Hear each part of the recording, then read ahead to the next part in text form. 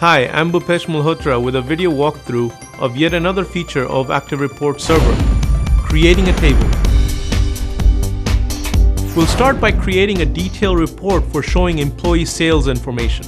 Let's use the sample ActiveTunes data model that we have available. With a detailed report, we want to show tabular information with multiple attributes about the sale. As we know, our sales information is available in Invoice. Since we want a detailed report, we will choose to create a table. ActiveReports Server automatically selects the basic attributes that we will need for a detailed report of sales. Let's also add the billing country for our detailed report by dragging the attribute to the table after the invoice date.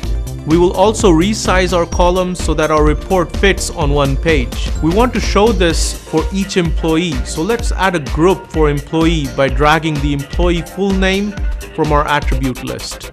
We also want to show the total sales for the employee. Dragging the aggregate of the sum total attribute from the invoice will do that for us. Let's add a title for our report to complete it.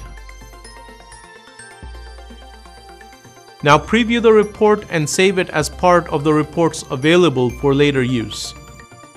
We just saw how the drag and drop features of the report designer make designing a tabular report very intuitive for the business user. Familiar business views make understanding and relating to the data easier. The business user can thus focus on creating sophisticated reports and preview, print, or save them instantly. That's just some of what ActiveReports Server can do for you. I'm Bhupesh Malhotra. Thanks for watching and thanks for choosing GrapeCity.